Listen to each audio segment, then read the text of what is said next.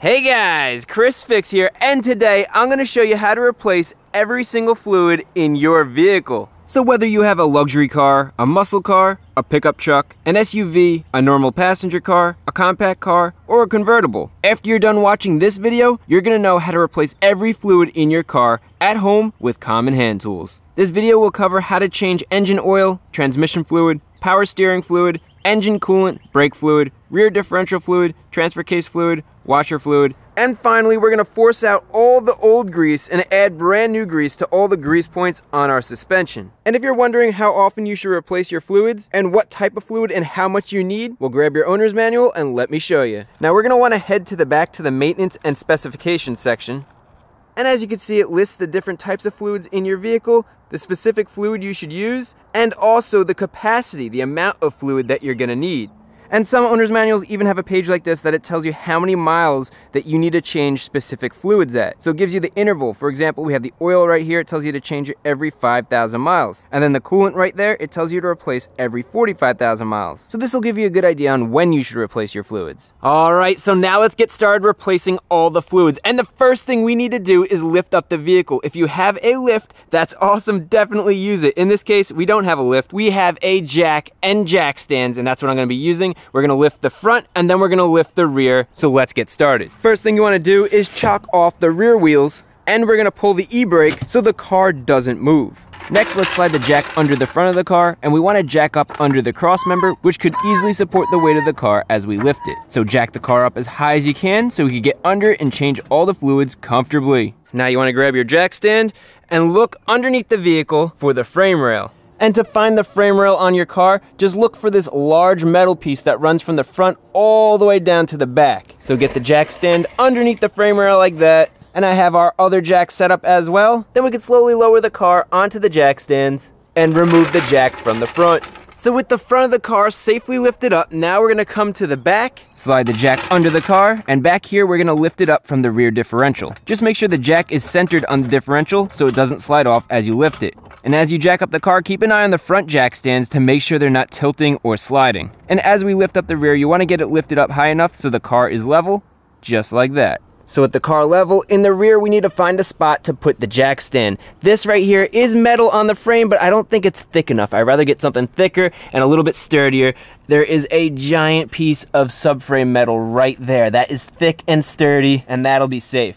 So let's slide the jack underneath the car, get it under that thick metal subframe, and then let's slowly lower it down onto the jack stands, just like that. And I like to keep the jack resting up slightly against the differential as extra protection, just in case the jack stand fails. So there we go, now the car is completely lifted off the ground. And anytime I lift the vehicle, I like double protection. So in the back here, not only do we have our jack stands, but we have the jack holding up the differential just in case. And if we come over to the front, not only do we have the jack stands under the frame rails, but we have ramps underneath the tires. You could use ramps, you could use wheels, whatever you have, just have double protection. Two things to prevent the car from falling on you. So if one fails, you have backup. It's very important. You want to make sure you lift your car up safely. And another thing I like to do is I like to grab the car, shake it back and forth, and that feels really sturdy. You don't want it to wobble, you don't want it to shake. It should feel solid like it was on the ground. And with that, the last thing to do is to make sure that this car is level because we're changing the fluids. This is very important. So let's go under the car, and you want to find somewhere flat that you could put your level on, like the frame rail right here,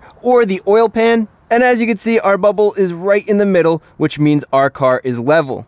So it's very important, make sure you do that step, especially when you're changing your fluids. Make sure it's level, because if it's not, your car is going to be tilted one way or the other. And when you're changing your oil, transmission fluid, differential fluid, basically every fluid in your car requires your car to be level in order to get an accurate reading so you could fill it to the proper level. Otherwise, you could underfill it or overfill it, and that wouldn't be good. So with that, we are ready to start on our first fluid change.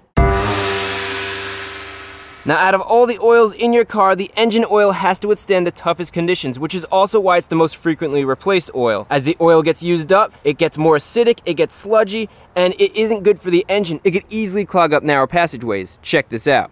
This right here is a variable valve timing solenoid, and if you take a closer look, there is a fine mesh screen on this that oil has to pass through. So if the oil gets sludgy and thick, it won't pass through this. That might cause you to lose fuel economy, lose power, and it could trigger a check engine light. But that's the least of your worries. Bad oil doesn't lubricate the engine like it should. It could cause increased wear or completely destroy your engine, which is an expensive mistake. So definitely replace your engine oil at the manufacturer's recommended interval. So to do that, you just need some oil. You need an oil filter, which you replace every single time you replace the oil. Tool-wise, we have an oil filter wrench. We have a ratchet with the correct size socket to remove the drain bolt. We have a funnel and an oil catch can so we could catch and recycle the oil. And as always, grab those safety glasses, put them on, get some gloves on so you don't touch the oil, which isn't good for you, and let's get started by replacing the engine oil. Now, the first thing you want to do when replacing the engine oil is come to the top of the engine and remove that oil fill cap. What this is going to do is allow air to come in, so when you're removing the oil, it'll come out quicker and you'll get more oil out. Now we could go underneath the car and remove the oil drain plug.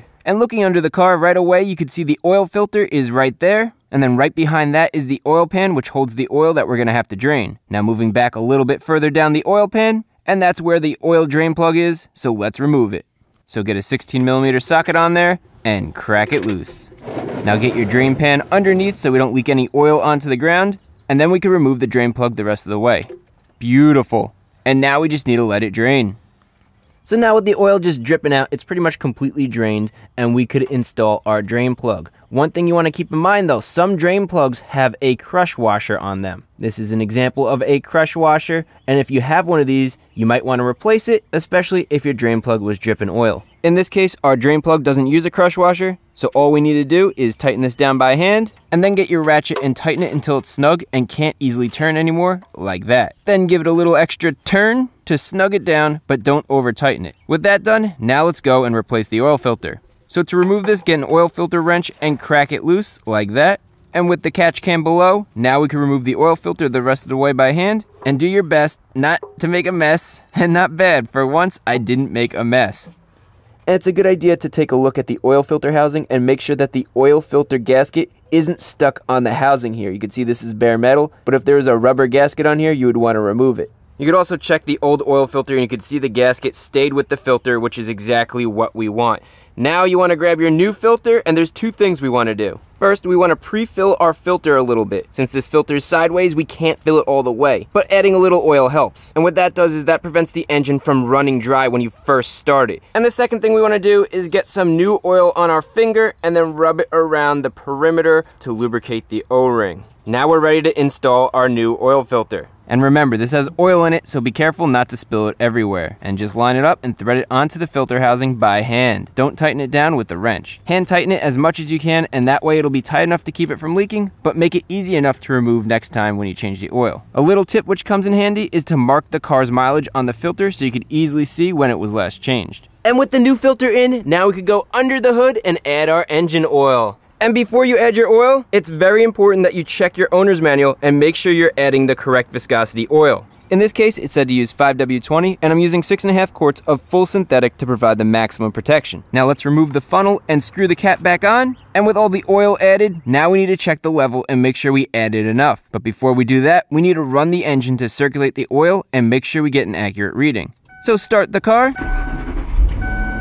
And keep an eye on your dash. Look for any red dash lights that indicate there might be low oil. You'll see an oil symbol or something like that. If that's the case, shut your engine off, add more oil. In this case, we have no lights, so after a minute, we could shut the car. And with the engine off, you want this to sit for a minute or two and let all that oil drain down into the oil pan so we could get an accurate reading. Now pull the dipstick out and wipe it off since we ran the engine, and when the engine's running, oil splashes onto the dipstick so we won't have a good accurate reading. Then take it out again, and now we could check the level. So there's the minimum, and there's the maximum, and we want our level to be close to the maximum, and check it out. We filled it perfectly to the end of the crosshatch area at the max line. And the last thing we need to do to finish this oil change is to recycle our old oil. I like to use the oil jug we just emptied and fill that up with used oil. And this works well because you can cap it off, and now your oil is ready to be recycled. And this is a very important step. All the fluids I'm changing in this vehicle today will all be recycled so that we could keep our environment clean. Your town's recycle center, your local mechanic, and some part stores will take your old oils and recycle them for free. So with that, we are done replacing the oil. And the next fluid I'm going to show you how to replace is the transmission fluid. Now, the #1 killer of transmission fluid is heat. Heat degrades the fluid, it changes the viscosity, and over time, it could clog up your transmission, all these little passageways. It could cause your shift solenoids not to shift into certain gears or shift hard. It could cause your clutches to slip. All bad things, and transmissions aren't cheap, so let's maintain it, get good fluid in there so we don't have that issue. Now, when replacing the fluid, it's very important to use the correct fluid that's in your owner's manual. In this case, Mercon 5 for this vehicle. Make sure you're using the correct fluid, otherwise you could damage your transmission. But this is super easy. There's not many tools at all. We have a ratchet and socket, a pump, we have a little adapter because this is a Ford transmission, and we have our catch can. This transmission here is a sealed transmission. I know you guys have been asking for that for a while, so let me show you how to replace this transmission fluid. So right at the front is where we just changed our motor oil, and since we have a rear-wheel drive car, if we look towards the back, we have our transmission pan right here, and that's the drain plug right there. Not all transmissions have drain plugs. Some you need to remove the whole pan to drain the fluid, but luckily they made it pretty easy on this sealed transmission. So let's loosen the drain bolt, and let's drain the trans. I also want to get a fluid sample so we could smell and compare this to the new fluid. Good, and now we just wait for this to drain. Now as we wait, I want to show you guys the drain plug because it's a little different and it'll help you understand how we're going to fill the transmission. This drain plug is long and it is hollow. You can actually see on the bottom here, there is a bolt that will remove, and that'll allow us to pump fluid up into the transmission pan. So the transmission pan level is going to fill all the way up until it hits to the top of this bolt, and then fluid will start running out, and that's how we'll know it's full. It'll make more sense when we actually do it, but I just wanted to explain it to help you understand. So now with the transmission pan completely drained, let's hand tighten the drain plug into place, and this plug gets torqued to 22 foot-pounds, so we won't have any leaks. So out with the old transmission fluid and in with the new, and look at that color difference. The old fluid doesn't smell burnt and it isn't too dark, which means it's still in decent shape, but it's good we're maintaining the trans by adding some new fluid. Now we need to figure out how much new fluid we need to add to the transmission, and an easy way to do that is to empty the catch can into an old oil jug. The oil jug is perfect for this because it has a clear side, so we can see how much oil we removed from the trans, and therefore how much we need to add back in. Now, not bad, about 4.5 quarts getting removed from this transmission out of 11 quarts, which is pretty good for not doing a flush. Now, the reason why we can't remove all the fluid is because the torque converter holds a bunch of the fluid, but that's okay. That's why we need to do maintenance like this, so it mixes with the old fluid, and we have some good fluid in there to maintain our transmission. So now let's go and fill up the transmission. And to do that, we need to remove the inner fill bolt. This is a T30 Torx, and it comes right out. Then we have our adapter, which we want to screw all the way in by hand. And finally, we have an oil pump, and we could take that clear hose on the pump and push it onto the adapter like so. And then we could screw the pump directly onto the bottle of the transmission fluid and start pumping it into the transmission. This pump works pretty good, but expect to spend about 30 seconds pumping this for 1 quart to get pumped in. And with the magic of editing, we are almost done filling this up with 4.5 quarts. So with the transmission filled, now you want to start your car, and you want it to idle between 5 and 10 minutes so the transmission temperature gets between 80 to 120 degrees Fahrenheit. That's the temperature that this car needs for checking the fluid level. Alright, so it's been about 10 minutes of the engine just idling. So now we want to go through each gear. Go into reverse, wait a couple of seconds, go into neutral, wait a couple seconds, into the drive gears.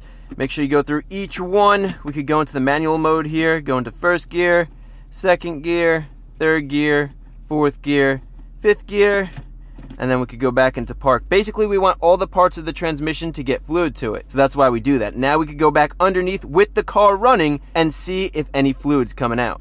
So let's remove our hose here, and if the fluid's at the proper level, it's only going to come out as a little stream or drips. And this is looking pretty good. And just so you have an idea, you can see on the left, if it needs more fluid, no fluid's going to come out. So grab your pump and add more fluid in until it does come out. And if you take a look on the right, if it's overfilled, a steady stream is going to come out. So let that drain until it looks like what we have right here. And now that we've verified we have the correct amount of fluid, let's remove the adapter and screw in the fill bolt by hand. Now when tightening this up the rest of the way, don't over tighten it. It's only supposed to get torqued to about 8 foot-pounds, which is not tight at all. And with the fill bolt snugged up, we have successfully replaced the transmission fluid in a sealed transmission. It's that easy. And the only special tool we needed was that little adapter so that we could pump the new fluid in, and I'll be sure to link it in the description. So now you know how to replace the fluid in a sealed transmission, but what if your transmission has a dipstick? Well, luckily I have a whole video that goes in depth on how to replace the trans fluid by dropping the transmission pan, replacing the transmission filter, reinstalling the pan, and adding new fluid. And I'll link that video in the description so you can easily find it.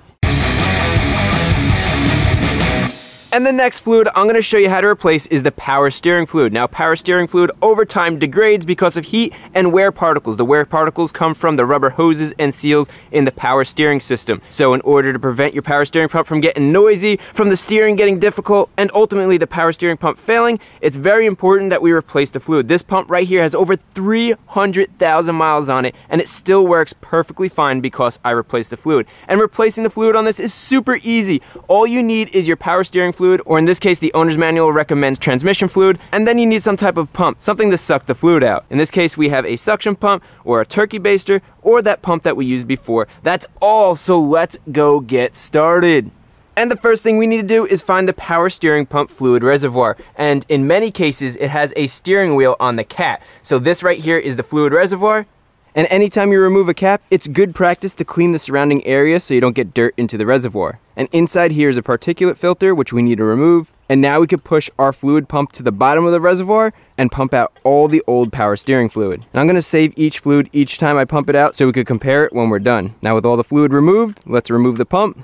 Then let's fill the reservoir up with some new fluid all the way up to the max fill line. And finally, we can remove the funnel and put the cap back on.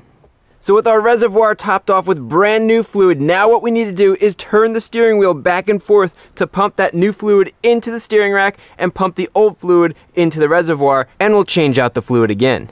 So start the car up, and then we want to turn our steering wheel all the way to lock, and then go back the other way, all the way to lock, and just do that a couple of times.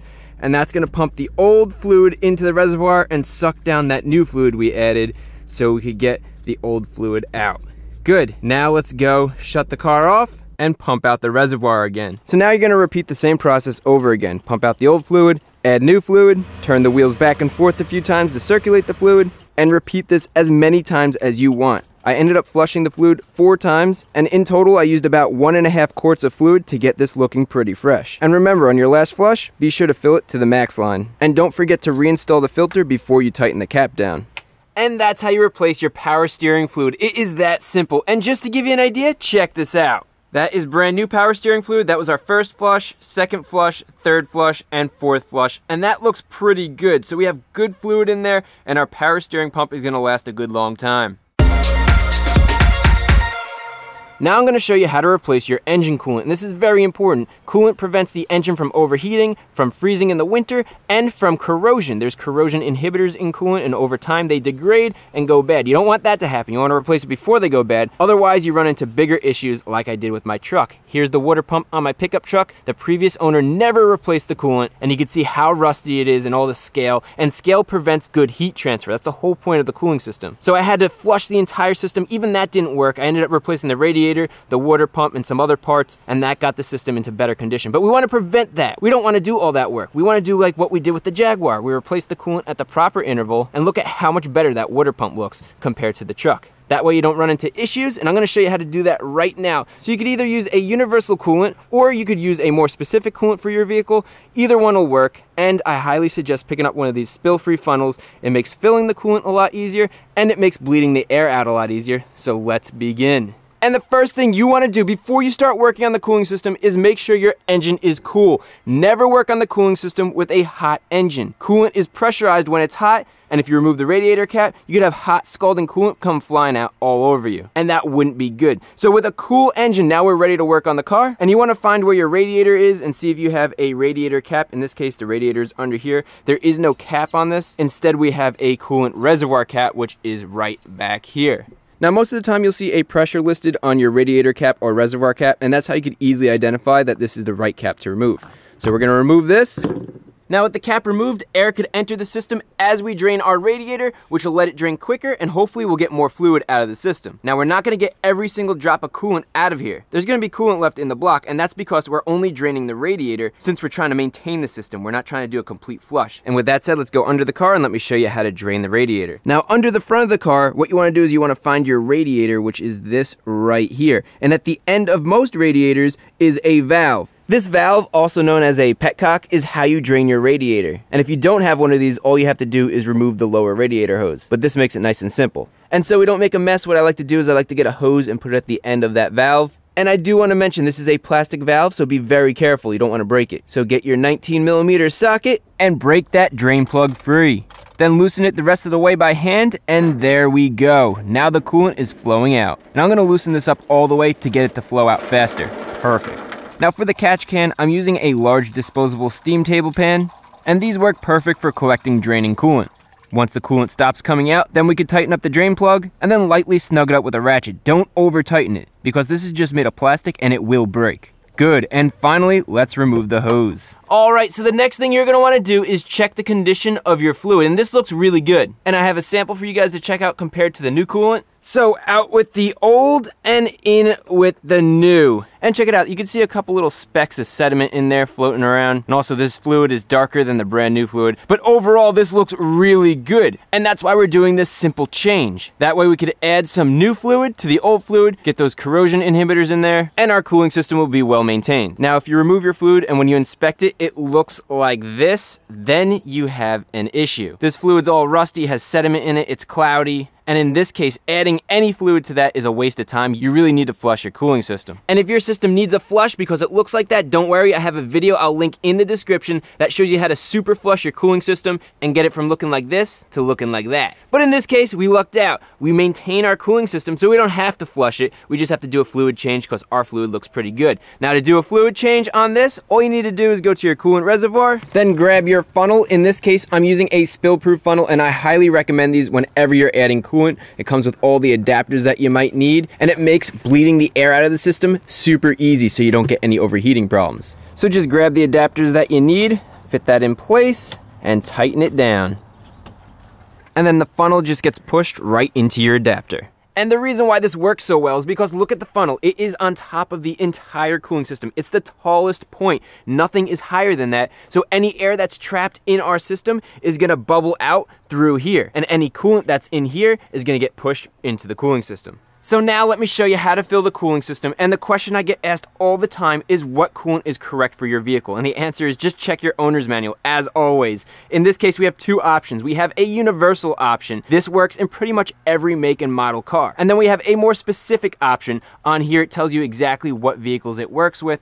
We have a 2005 Ford, so it works perfectly with our Ford Plus. It has the OEM coolant color, so that's what I'm gonna be using, but either one of these would work. So now let's go and fill up the cooling system. Now, no matter what coolant you choose, make sure you have a 50-50 ratio of coolant to water. In this case, it's easy because the coolant is pre-mixed, so we don't have to add any distilled water to it. But they do sell concentrated coolant, so pay attention to what you buy. Okay, so now the system isn't taking any more coolant and our funnel is about half full, so we're done adding our coolant. Now let's start the car, and we're gonna let it warm up so that the engine gets to operating temperature and that thermostat opens up. And as the engine's running, just keep an eye on your funnel here. Make sure the coolant is topped off. You can see the bubbles coming out, which is good. The air is getting bled out. And you also wanna take a look, make sure there are no leaks anywhere. We'll go under the car, make sure there are no leaks down here. I don't see anything dripping, so we're good. And now all we need to do is wait for the engine to warm up. And another thing you should keep an eye on is the temperature gauge inside the car. You wanna make sure that your gauge doesn't go above half towards that H, because that means your engine will overheat. There's air stuck in there somewhere. And if it does that, shut it off, let it cool down, and then we could start it up again. Another thing to do inside the car is go over to your climate control, turn it on, and we want to crank the heat all the way up. And this opens up the heater control valve, which allows the coolant to flow into the heater core and push the air out, which you can see is bubbling into our funnel. Perfect. Now about 10 minutes later, the engine is officially warmed to the operating temperature, the thermostat is open, and it is hot in here, and that's a good sign. That means we don't have any air trapped in the heater core, but let's just say it's not hot. All you have to do to get the air out of the heater core is give it some gas. You wanna go to about 2,000 RPMs and hold it there for about 10 seconds. And what that's gonna do is that's gonna spin that water pump faster, and that'll force the air out of the heater core. So we're at operating temperature, we have heat, we're good to go, and I haven't seen any bubbles bubbling up into our funnel, which means that all the air is bled out of the system. Now, some cars have a little bleeder valve. You have to check your owner's manual, see if you have one. In this case, we have a bleeder valve right here. And all you need to do for this bleeder valve is unscrew it, remove the cap, and make sure you have a nice solid stream of coolant coming out, which removes all the air from the system. And it looks like we didn't even have to do this because our funnel system works so well. So finally, let's plug our funnel so we can remove it without the coolant spilling out. Then unscrew and remove the adapters. That way we could screw our cap back on all the way to seal the system. And it's that easy to change out the coolant and to maintain the cooling system. Now the last thing to do is to recycle the old coolant by putting it into a sealed container. This is very important to do if you have pets because coolant smells sweet, and if your pet drinks this, it could die. So let's cap up this container and we are done. And the next fluid I'm going to show you how to replace is the brake fluid. Now obviously this is very important to maintain your brake system. Brake fluid over time absorbs water. It's hygroscopic, and that means that you could get a lot of corrosion in the brake system if you don't flush out your fluid. You could get your brake lines to corrode. You could get your caliper to corrode. Look at these pistons. These are the caliper pistons. They're all corroded. That could cause it to leak. It could cause your brake caliper to fail, and that wouldn't be good. But if you do maintain the system, check this out. Nice and clean and smooth. That's what it should look like. Old brake fluid could cause your stopping distance to increase. You might have a squishy pedal feel. All bad things, so let's replace the brake fluid. Now many cars today use .3 or .4 brake fluid, including this car right here, so that's what we're going to be using, but check your owner's manual. Don't use anything except what the owner's manual recommends. And then the tools that we need, just need a wrench or something to crack the bleeder valve, and then have something to collect the fluid. This is a 3/8 inch diameter hose, and we're going to be using the two-person method, so let's get started. And the first thing you're going to want to do is locate the master cylinder, which is found on the driver's side right here. So always start by cleaning around the cap, and then we could open it up. Now we need to remove the old fluid from the master cylinder, and you could use something as simple as a turkey baster. Just suck out the old fluid and squeeze it into a catch can.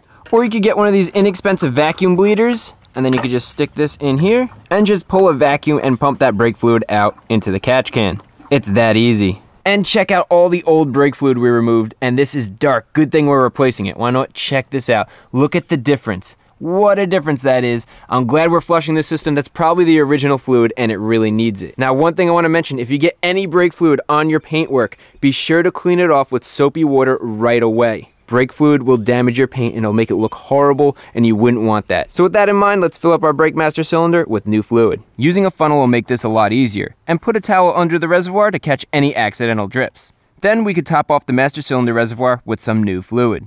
And with the master cylinder full, we're going to leave it just like that because we're going to have to be adding more fluid in as we flush the brakes. So now we're going to go to each individual wheel and flush the brake system at each one. What you want to do is you want to start from the furthest wheel from the master cylinder. So the master cylinder is there. The furthest wheel is the rear passenger.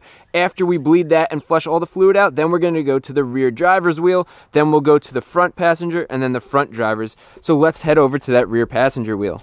Let's start off by carefully removing the center cap cover. Then we can remove all the lug nuts, and I'm using a simple lug nut wrench, nothing special. And the trick with this is to spin the wrench after you crack the nut loose, so you could quickly remove the lug nuts, like so. Then we can remove the tire and slide it under the car for extra safety. Now we want to head over to the brake caliper, and at the top of the brake caliper is the bleeder valve. So remove the dust cap, get the closed end of a wrench onto the bleeder valve, and push the clear tube all the way on. And now we're ready to bleed the brakes and flush all the old fluid into the catch can. And notice how our hose is facing upwards. So when the fluid comes out, any bubbles that are in here are going to bubble upwards and not back into the brake caliper. And now I'm showing you the two-person method. Somebody is sitting in the car getting ready to press the brake pedal. So then you're going to want to ask your helper to press the brakes. Press the brakes. And with pressure on the brakes, crack the bleeder valve open about a quarter of a turn and let that old brake fluid get forced out. Then close the bleeder valve, and when it's closed, tell the helper to take their foot off the brakes. Let go. And now you want to repeat this process until the new brake fluid pushes the old brake fluid out, and you can see the fluid in the hose is clear. And after about 20 times of doing this, our brake fluid is looking excellent. There's no bubbles, and the brake pedal is firm when you have the bleeder valve closed. Also, check out this difference in color, before and after. And we're done on this brake, so let's remove the catch can, remove the wrench, and clean off any brake fluid with a paper towel. And remember to put your dust cover back on. And that's all there is to it. It is that simple to flush your brake fluid. We have completely flushed the fluid out of this brake caliper and the entire brake line leading to the master cylinder. There's also no air in the system, and we know that because when we press the brake pedal, it's firm. So we're done working on this caliper. And just so you have an idea, we collected about a half a bottle of brake fluid before our brake fluid ran clean. This caliper is the furthest away, so this is the most brake fluid we should collect before the line runs clean, and that'll help you out when you're doing the other brakes. Now we could get the wheel back on and torque down the lug nuts to spec in a crisscross pattern. Good. All right, one down, 3 more to go. The next one to do is the driver's rear caliper. But before we do that, make sure you top off the master cylinder. We don't want this to run dry and introduce air into the system. So pay attention to this and always keep fluid in the reservoir. Next, we're flushing the rear driver's side brake, then the front passenger side brake, and finally the front driver's side brake. Alright, and with the front driver's side wheel done, we have completely flushed the brake system. The last thing to do is to add new fluid. And by the way, when you press the pedal now, it is rock solid, even better than before. So we removed some pedal travel and some squish in that pedal, so we have even better pedal feel. The last thing to do is top off the brake fluid in the master cylinder reservoir, and make sure you fill this up to whatever level it was when you started. In this case, it was filled to the max because our brakes are brand new. So make sure you don't overfill it, otherwise the next time you go to replace your brake pads, you're going to compress that brake piston and the fluid is going to overflow out of the reservoir and make a big mess. And so you guys know I flushed the entire system with 1 quart of brake fluid. It might be smart to pick up 2 so you have an extra. So with that, we are done flushing the brakes. So the next fluid I'm going to show you how to replace is the rear differential fluid. Over time, rear differential fluid breaks down and it doesn't protect the bearings or the gears as well as it used to. And that could cause the differential to run warm. It could cause it to wear out quicker. You might hear a whining noise or a howling noise, which could indicate that the differential is going bad. And we want to avoid that. So to avoid that, we're changing out the fluid. Now check your owner's manual. Make sure you're getting the correct viscosity fluid, in this case 75W90. And then in order to get the old fluid out and pump the new fluid in, we're using fluid pumps. Easy as that, so let's get started. So the first thing we need to do is head under the car to our rear differential. Now right there is the fill bolt for the differential, but there is no drain bolt. So normally what I like to do is you just unscrew all the bolts that hold the differential cover on and remove the differential cover, and that's how you drain it. But in this case, there's too much stuff in the way up here. It'll just be a hassle to do this. So what we're gonna do is we're gonna remove the fill plug, and this fits the square end of a 3/8 ratchet. So just break the plug free and loosen it the rest of the way by hand. And the back of the plug is magnetic, so take a look, and we don't have any chunks of metal on here, so this looks pretty good. Now the fluid level should be right at the opening of the fill hole, so let's check and see. Yep, this is filled, so we don't have any leaks, which is good. Now let's put the hose from our pump towards the bottom of the differential so we can pump out as much fluid as possible, and then pump away. This fluid is pretty thick, so it takes a lot more strength to pump this. Also, this is going to be the worst smelling fluid of them all because they use a lot of sulfur in differential fluid. Now that our sample cup is filled, I can't wait to show you the difference compared to the new fluid. But first, let's finish pumping the rest of the old diff fluid out. Alright, so the diff is all pumped out, and I'm going to just push this hose into the back a little bit more to make sure. And I can't seem to find any more fluid left in here, so therefore we are done emptying this out. So out with the old and in with the new, and check out that difference. I'm glad we're replacing the supposed lifetime fluid. So now let's pump in our new differential fluid, and you're going to want to pump this until you see fluid coming out of the fill hole. So pump the new fluid in, and one thing I want to mention is if you have a limited slip differential like this car does, make sure you're using fluid that has limited slip additive, or you're going to have to add the additive in yourself. In this case, it says right on the bottle it has limited slip additive in it, so we're good to go. You could just pump the fluid until it starts coming out of the fill hole, just like that. And now we could remove the hose, trying not to make a mess, and screw the fill plug back in. You want to make sure you don't over tighten this, just tighten it until it's snug. Good, then clean up any spilled fluid, and it's that easy to change the fluid in your differential. So the next fluid I'm going to show you how to replace is the transfer case fluid. Over time, transfer case fluid breaks down and it doesn't protect the moving parts inside the transfer case as well as it used to. So we're going to be replacing it with brand new fluid. The owner's manual recommends automatic transmission fluid, so that's what we'll be using. And then all you need is a fluid pump and a ratchet, so let's begin. Now since the Thunderbird is rear wheel drive, it doesn't have a transfer case. So I'm going to show you how to replace the transfer case fluid on my pickup truck. So let's head underneath the truck so I can show you how to replace the fluid. So this right here is your transfer case. It allows you to run in 2-wheel drive or 4-wheel drive. In 2-wheel drive mode, it sends power to the rear wheels with this drive shaft, and in 4-wheel drive mode, it uses that drive shaft there and a front drive shaft sending power to the front wheels. So this is pretty important. And replacing the fluid in a transfer case is super easy. Behind this vibration damper weight is a drain bolt. We only have to remove 4 bolts to get to it. Super simple, but more important, right up here is the fill bolt, and that's the first thing you want to remove. So let's get a ratchet on the fill bolt and break it loose like so, and then loosen it up the rest of the way by hand. Now we can remove the 4 bolts holding in the damper weight, which helps prevent vibrations from the transfer case, and that reveals our drain plug. So let's crack this open, get our catch can underneath, and unscrew it the rest of the way by hand to drain the fluid. This drains pretty quickly, so let it drain completely, and then we have to reinstall the plug so that it's snug. Don't over tighten this, you could easily strip out the threads. So it's out with the old and in with the new. Amazing what 25,000 miles could do to a fluid. Alright, so now let's fill up the transfer case, and since this uses transmission fluid, this is a lot easier to pump compared to the differential fluid. So pump in the new fluid until it starts coming out of the fill hole, like so, and then screw in the fill plug by hand and snug it up like that.